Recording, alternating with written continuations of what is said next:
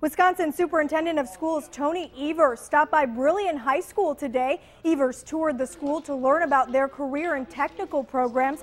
He says Brillion is a great example of how businesses and schools can work together to make sure students are ready for the workforce. Without that kind of close-knit business and school connection, it's an uphill struggle for our schools, and it's not about the money necessarily that these companies provide here in Brillion. It's about just being generally supportive. Members of the Workforce Development also toured Brillion. February is Career and Technology Month.